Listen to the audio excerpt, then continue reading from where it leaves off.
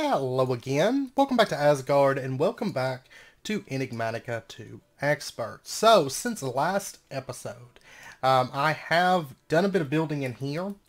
You can see I've got the walls pretty well done. I've got a little bit more variation to do in these sections here to have it a bit more like that. You know, there's going to be overhangs and different things. But for the most part, the wall sections, the first layer of them are done. So now it's basically just going in and adding the other blocks and the detail work and stuff. And I was able to get all the water placed out and the black concrete down. And so this area is a bit better. I mean, the grass sections are still really bland. I still have to add a lot of stuff there. Back in here, I did add the cave sections down through here and all the way to this end here. So, and then over here, this is still pretty much the same. I do have pigs spawning in here. That's the only thing that's spawning in here at the moment. Basically just grinding up pork. Because even though we had pork from the animal traps, we were running through it. So, if we pop up here, well actually, let's just pop down to the botania area. That's actually where we're going to be working today, is in the botania area. I did do a little bit of automation. I automated spreaders up through to the Elven Mana spreader. The Elementium pipes, I still haven't automated those yet. We will. Once I set up a Tinker's Construct thing, I guess. If there's... The only thing is there much reason to actually automate it. Are we going to be using the higher tier spreaders at all? See, I'm not really seeing much. I don't even know if it's worth automating, or... What is this? Modular diversity. Adds mana input and output hatch. Some mechanism stuff. Huh. Okay. I don't know if it's used very much. We'll find out. But I haven't noticed any of the blueprints requiring that. But anyways, I did automate that. And I also automated Plowman's Lunch. So that is automated through the AE system. But it's time that we get another mana system going. Because I actually don't have any mana being fed into making terrasteel. I also don't have any mana being fed in to make runes. This is all just from the rings. And then I don't have any mana going into the portal either. So we do need to start sorting that. So what we're going to do is I want to make our next flower. You know, I said that we're going to use at least a variety. I don't know if we'll use all of them, but we are going to use a variety of these. And what we're going to be going with is Gormialis. Gormialis. It's actually fairly quick in this pack to get to where you have infinite mana or you have infinite terrasteel. It's very simple, so that is something that we will be working towards. But for now, this requires 2 light gray, 2 yellow, a red, rune of fire, and rune of summer. Okay, so let's grab ourselves rune of summer, rune of fire, and then we need, let me order a little bit more light gray. Okay, we need 2 light gray, we need 1 red, and then we need 2 yellow petals. And then we're going to need a seed. Okay, so if you recall, we do water bucket first, and then we do all the rest of the stuff, and then we do seed last. So let's go ahead and place all this out. And then we need our seed. And we're going to say that for right now, that makes a tape measure. Okay, and we'll go ahead and grab that. Just dump all that stuff. Okay, and then we'll toss that into there. And we're going to say, let's order ourselves a tape measure. If we come over here, we should see all the stuff drop in. It's actually not going to grab it, is it? There we go. Let me just pull this stuff up. There we go. And there is our Gormialis flower. Our very first one. And then we just have to change up our recipe and add Gormialis to the advanced item collector. Let's do that. So you can also collect Gormialis flowers. And we'll toss that into there. And then our pattern. That makes Gormialis. So now our system knows how to make the Gormialis flower. And I want to order another 3 of these, in fact. So go ahead and start making me a few of those. It's going to make some runes and stuff. Which is fine. And then while that's running, let's go ahead and order ourselves. I'm going to want Let's see. Four Elven Mana spreaders, I guess. I'm going to go ahead and do one spreader per flower. That's what I'm going to do. And we've got one more Gormialis. There we go. And let's see, we've got a quest that completed, the Botania Gormialis flower. We'll go ahead and turn that in. We get a loot chest. There we go. And we got a precision sawmill. Okay, our Gormialis flower should be done. I got a few other things together while I was waiting for those to get done. And I also automated, in addition to the Plowman's Lunch, I went ahead and automated, if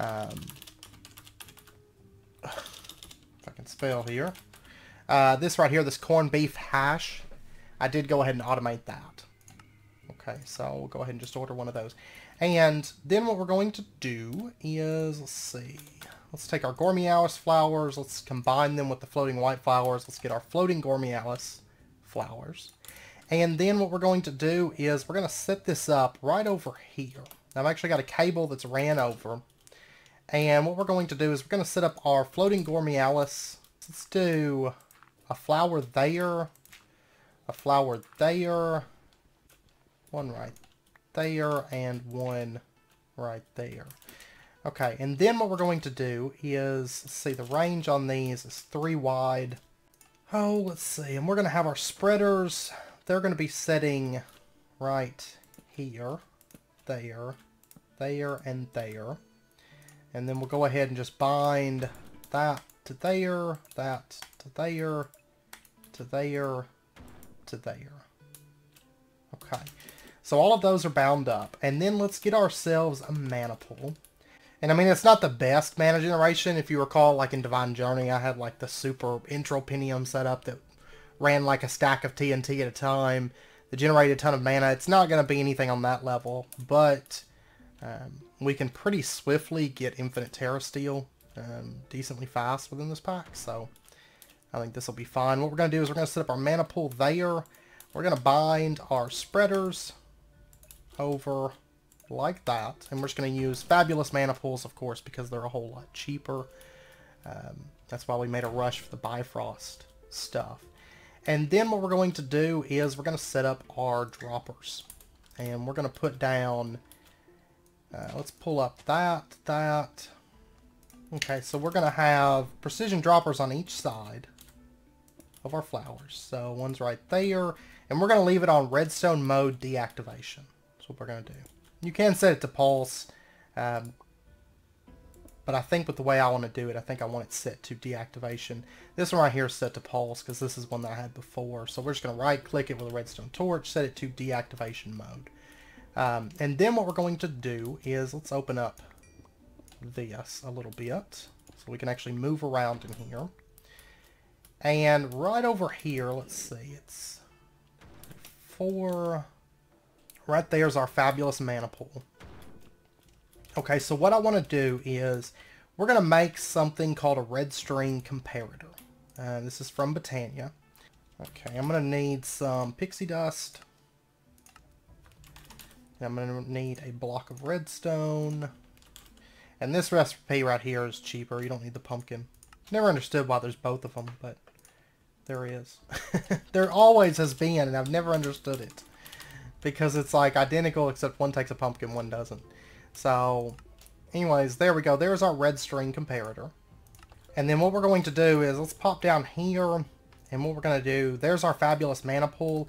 And I want to read how full it is. So we're going to put our red string comparator. Let's, there we go. There's my wand of the forest. There we go. I want it to point up into the fabulous mana pool. And what it's going to do is it's going to allow us to basically place a comparator like that, and it's going to read the redstone on how full this mana pool is, just like as if I had the comparator right there with the mana pool. And that way I can kind of reduce, you know, the visible redstone above ground.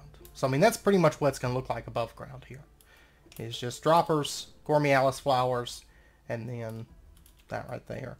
And this should be fine. I don't, actually, part of me wants to move these over. Normally they should prioritize the ones that aren't filled, but it is possible that, which this can still go right here, that's fine. And we'll just bind this to that. But if we move this over and just kind of spread this out a little bit, it'll be safer. To make sure 100% that it's never going to eat food that belongs to the other flowers. Because I want each dropper to basically feed into one flower. So I think this will be just a little bit safer for us. Whoops, I did not mean to do that. Okay, so now that's all set up. It's all set up great.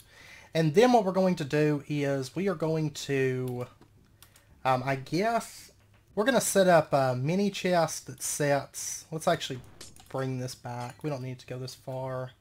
We're going to set up a mini chest right here and a mini chest right here. We're going to put exporter there, and then we're going to bring our cable line down and plug into that. And that's all the AE2 stuff that we need. And I can actually reduce the number of cables right here. Okay, so those are connected up. We're going to go ahead and dump in our crafting cards. Starting to get some of the stuff out of our inventory now.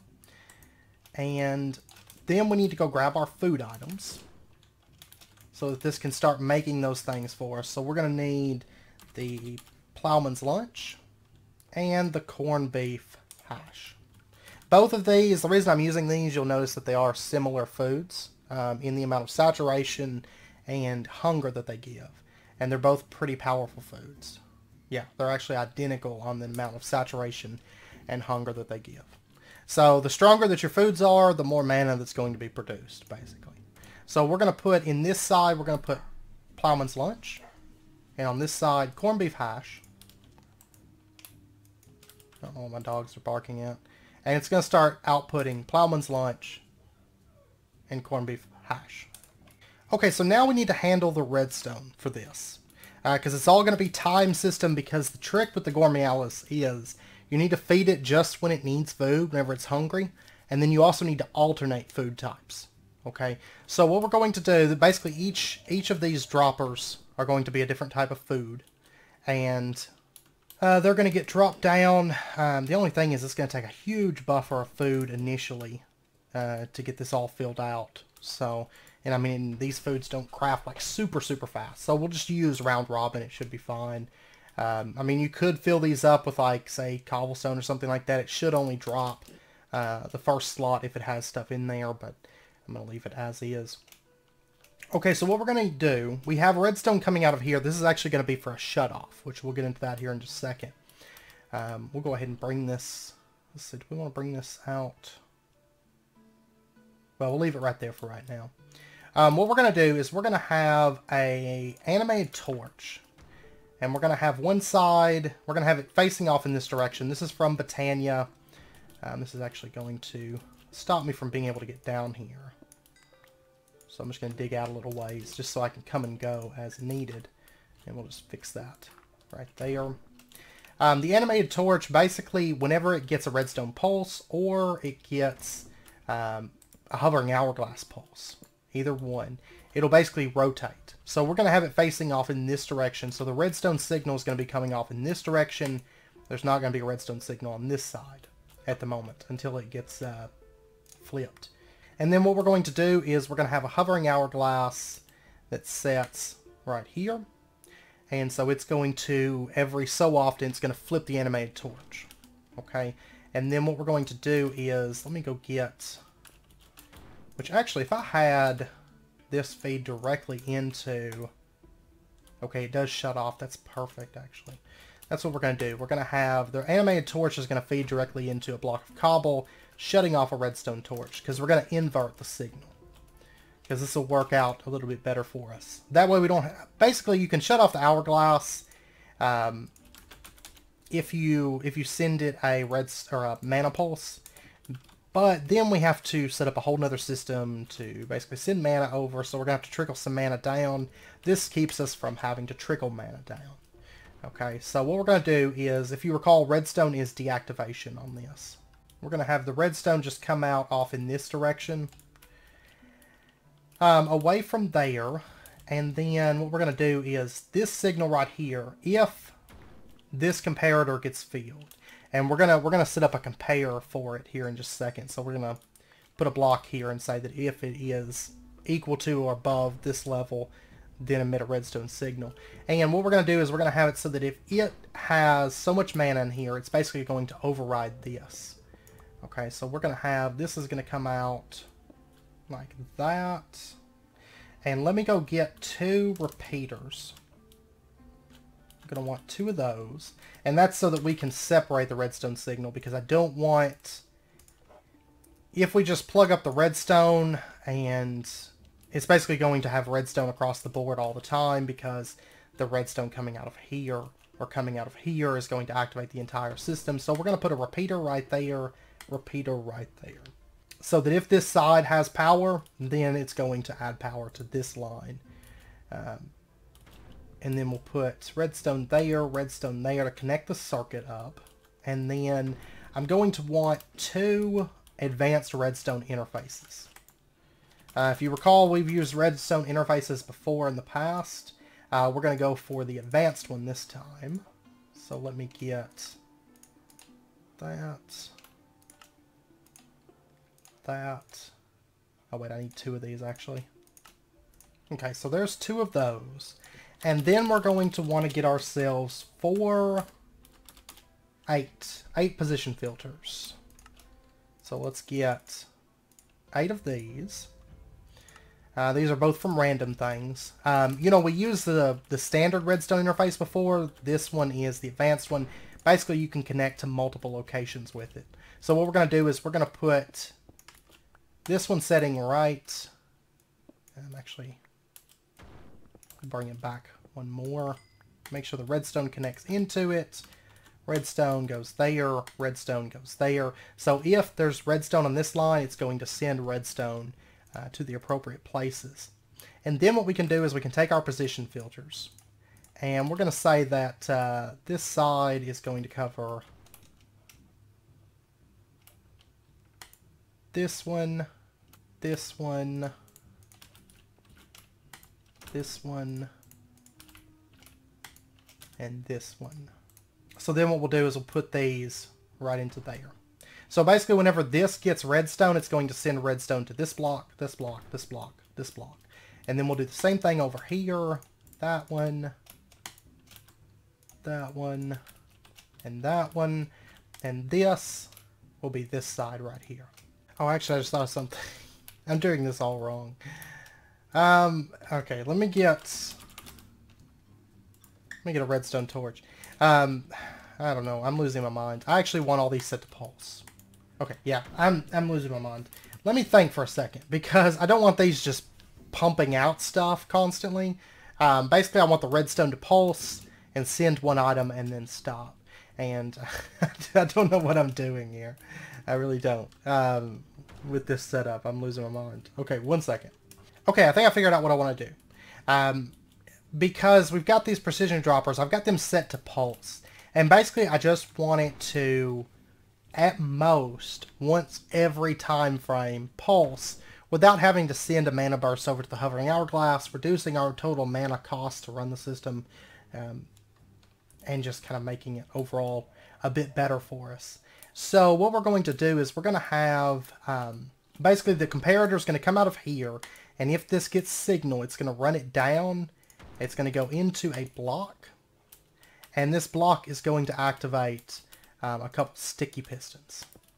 Okay, and then on these sticky pistons, let's go ahead and pull these blocks up here, pull these blocks up right here. These sticky pistons are just going to have cobblestone, and then what we'll do is we'll have, let's see, we'll have the redstone go into there. I'm going to have to move those interfaces, which is fine. And what we'll do is we'll bring the redstone down like this. Okay, so whenever the sticky pistons go out, it's going to stop the redstone signal. And then we'll do the same thing right over here. Whoops, I have to bring this down. There we go. I don't know what I was setting up before. And then if it goes out, you can see it stops the redstone signal. It basically disconnects. And so whenever this gets filled up, it's just going to stop the pulses from being able to be sent over. And that should work. And there we go.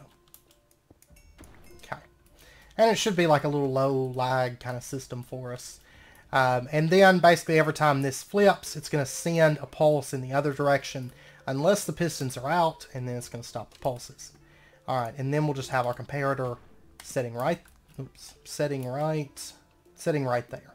So then we need to set up a control for the comparator and say that if it's higher or lower than X amount, then you emit your redstone signal, or higher or equal than. Now there is the item from Draconic, the potentiometer. So I guess we could do that. Yeah, it's cheap in this pack. I have seen packs where it's very, very expensive. So we'll just have a potentiometer, and we're going to put this setting right there. We're going to set this to, we're going to say if it's above or equal to 13, then you can emit a redstone signal. Okay, and then that should be good. I believe it'll feed directly into the comparator like that, if I recall, without having redstone dust there. Okay, and I think that's good now. And then we just have to set up, we got the redstone pretty much ran. Then we just pretty much have to set up item transfer, which we're just going to use item ducts. So let me get a few more of these. And then let me get some, well, let me get 2 reinforced servos. And if I recall, I think reinforced servos can do round robin, right? Yeah, right here, if we do this to round robin, we'll set that. We're going to say stack size extracted. Let's set this down to 16. Okay, so it's going to do 16 at a time. That's good. And then this right here, you can also do 16 at a time, round robin. Though actually I think, yeah, let me set it down to 1 at a time. That way if it's only getting like 1 at a time, then it's not going to, it's actually going to appropriately round robin, because otherwise it tends to get a little bit buggy if you're not careful with that. Okay, so we'll just run this back. Let me break off that connection. We don't want it to connect there. And then plug that in. Ignore, and it should start pulling out. There we go. Okay, so it's sending the corned beef hash. And then we just have to run this one out. Let me actually, I'll just go ahead and set that to ignore. So it's pulling out the plowman's lunch now. That is perfect. And then let's go ahead. I guess we're ready to start this thing up. We just have to figure out exactly how much of everything that we need. Okay, so the first one that should pulse will be off in that direction. So we're going to say, this is the one that's on the far side, the corned beef hash. We just have to figure out how long each of these Gormialis are going to run. So if we toss one of those down, it was about a half a minute that it ran. I'm going to give it a little bit extra time just to make up for, you know, possibility of lag or something like that. One thing I do think I want to make is just a couple mana lenses. So I'm going to have to order some runes of fire, because basically you don't want to feed it, you don't want to overfeed it, you want to make sure it's being fed appropriately, and so that it has time to basically eat it, and then it produces mana and sends it to the pool. Okay, now you'll notice that one single, corned beef hash or whatever, I mean, they're identical in food, it produces a little bit of mana. So multiply that by 4, and it constantly running automatically, and it should be pretty decent mana, and then it should stop at the appropriate times for us. So, rune of fire, there we go, just to help speed this up a little bit. So we'll do that. It doesn't have to travel very far, so I think it should be fine. Okay, and we're going to start with, just to give it a little bit of extra time, we're going to start with, let's see, red sand is 10 seconds. I don't have any red sand. Alchemy catalyst, we could make some. So what we're going to do is we're going to grab ourselves an alchemy catalyst Very, very cheap to craft at this point. And then let's get ourselves like 4 pieces of terracotta. And we got a quest complete for the alchemy catalyst. Let's go ahead. We're going to set it up right here for right now. And this is going to change. We'll have this maybe for automation and stuff. But if we throw in our terracotta now, we're going to get some red sand back. Okay. And then, let's see, what did we get for that? And we got ourselves diamond horse armor. Okay. Alright, that sounds good. And we'll just put that right there for right now. We will use it, but not at the moment. Not right this second. So if we take our red sand and we set this up right here, basically it should flee up every 40 seconds. Okay, so you can see right now it says it's 40 seconds. And if we give it just a second to flip over here, I do need to set up, let's do demagnetizers. We'll grab 2 of these just to make sure that it covers the entire range. This should be just about to toss them down, and so we can see what it does. It actually says it flipped. Sometimes it does that on this pack though. So we'll give it another go here. Okay, just tossed him. So you can see it's eating the plowman's lunch right now. And it burps, and then it starts producing mana. Okay, so it's going to burst down this mana. You can see the Elven Mana Spreaders, how much mana they have, and the Gormialis Flowers, how much mana they have to give. We could actually do it a bit faster, I think. Because it's probably... yeah, it's not quite ready to burst again. I'm going to toss another magnetizer right there. Just to make sure that it doesn't... the magnet doesn't work in any side. Go, go, go. Seems like it takes it a second to send the... there we go. It just flipped. Okay, so it does take it a second for the animated torch to actually recognize it and flip. That's fine. And it should have consumed... that time it should have consumed corned beef hash. Okay, because every time it flips, it sends out a pulse, and it does the other food, basically. So...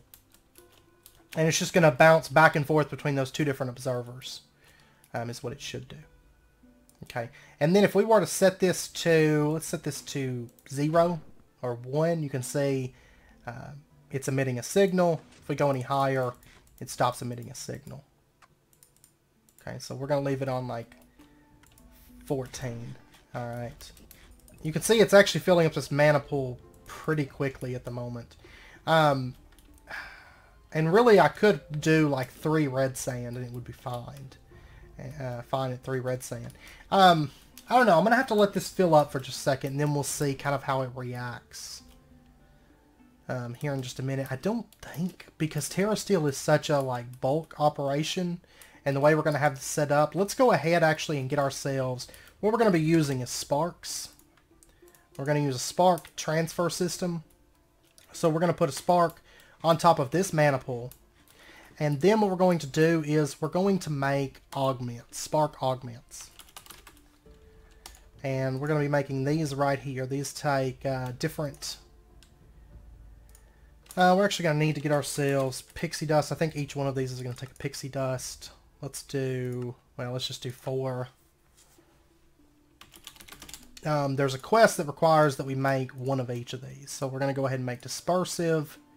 We're going to make dominant, which takes a rune of fire.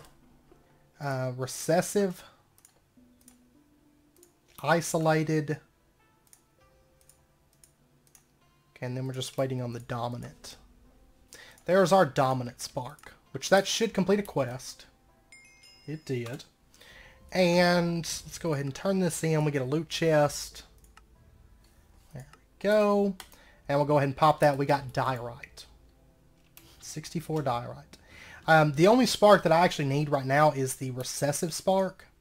Basically, the recessive spark is going to be the lowest priority spark. And it's going to send its mana to anything that has a spark or a dominant spark. We're going to put this on this right here, this mana pool. And you can see that it's sending all of its mana. It's taking all the mana out of this mana pool and just very, very swiftly sending it to these 2 mana pools. Because these just have standard sparks on them, so they basically take higher priority. Okay, and then we'll go ahead. Let's get ourselves. Let's do 6. Let's do 6 of these fabulous mana pools. And basically, as long as there's a mana pool with a spark, it's going to, basically spread its mana equally between the different mana pools. Now, once one fills up, it's not going to waste any mana by trying to send it to a field mana pool. It's going to, it's going to send it to the ones that can accept the mana. So what we're going to do is we're going to just lay these out like this. And then we'll go ahead and do like another, let's do another 2 right there. So once this thing gets some more mana, which I may actually bump down the amount of red sand that we've got, but it should start sending it to all these different pools, basically spreading the mana equally amongst the pools. There we go. So you can see, basically, instead of having like super high, crazy speed, we're going to have a big buffer of mana. I mean, we're honestly not going to even be making that much terrasteel before everything's said and done. Okay. And by the way, the sparks are they're all detailed within the Lexica Botania, so I'm not going to be covering all of them, at least right now. We may... Oh, there we go. I just want 3 of these. Let's try 3 red sand instead of 4, because I just don't feel like it actually needs the 4 red sand. So that part's done. Now I just have to contemplate, do I want to have this not be able to send a pulse once it gets filled? Which wouldn't be all that difficult to do. Okay, I figured out what I want to do. What we're going to do is, let's pull up this comparator, and that redstone, and this potentiometer. And we're going to have, the potentiometer is going to set right there. We're going to leave it set to, we're going to set it to 14. And then right here, we're going to have our comparator that comes out, basically reads that. The redstone is then going to go over like that. And then over here, we're going to have another comparator, and this one's not going to have anything set to it. So as long as there's mana in this comparator, it's going to bring out the redstone signal. You can see it's got a redstone signal of 1 at the moment because there's mana built up in that. And we're going to bring this over like that. Then we're going to set up a logic gate from RF Tools. We're going to put it right here. Let's remove this. And if we take a look at this is side C, B, A. Okay, C, B, A. Like that. And so we're mainly looking at C and B. That's our inputs. Okay, so what we're going to do is we're going to say that if you get a signal from B, turn redstone signal on. Okay. If you get a signal from C, keep previous redstone signal. If you get a signal from A, then, well, not A, I'm sorry. B is on, C is keep.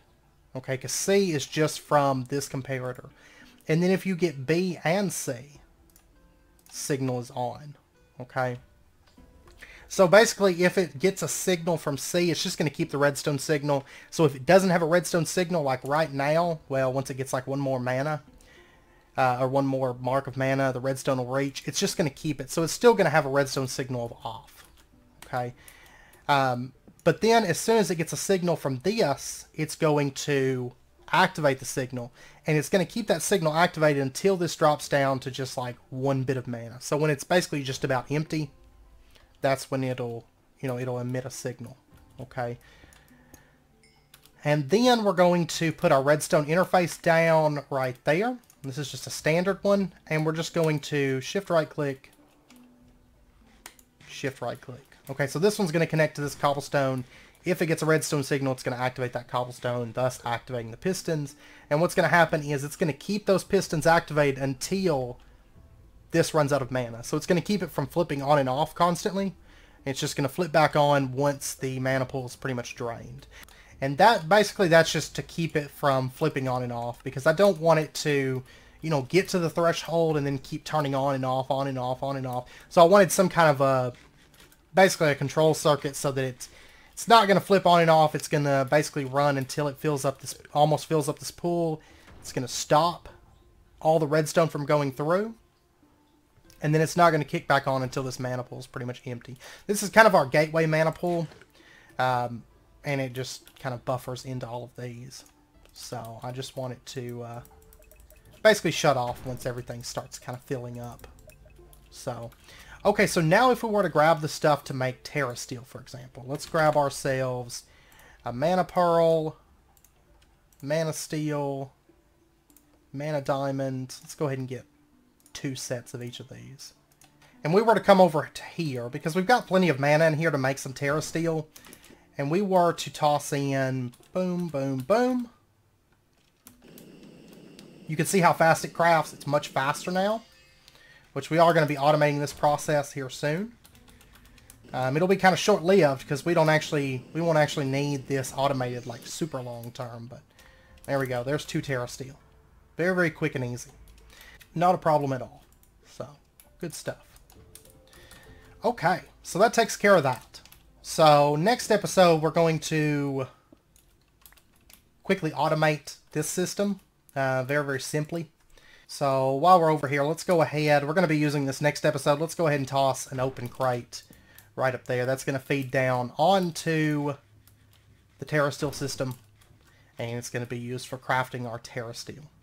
So, and then I'm going to have to set up a magnet system for this. So we'll go ahead and get a demagnetizer. And we'll just pop down here and place it down. There we go. Okay. So there is that. And it's a pretty decently fast mana generating system. I mean, it's not the fastest one that we've ever done, but it is pretty powerful. And it's going to cover all of our needs for mana pretty much, you know, for terrasteel as long as we need them. And then before too long, we'll have terrasteel seeds, and then we can move away from this. Or away from relying on this anyways. So we are going to be doing some more mana setups for, you know, the stuff back here. But we'll get into that later. But I'm pretty happy with this. So sorry for the hiccups. I was kind of losing my mind with the holidays and stuff. I'm like running on lack of sleep and whatnot. So next episode we'll get terrasteel automated, and then we will probably do a little bit more botania stuff. I don't think it's going to take terribly long for us to automate terrasteel. Basically, it's just a matter of setting up the recipe, connecting up the inventories to the dropper, and then making sure that it blocks so that it only crafts one at a time. So, but anyways, we'll dive into that next episode. I'm going to end out this episode here. I hope you guys enjoyed it. If you did, as always, be sure and hit that like button and go ahead and subscribe if you're not already. Stay updated with when new videos come out. But anyways, I hope to see you guys next time. Until then, as always, do take care, stay safe, and I'll see you guys then.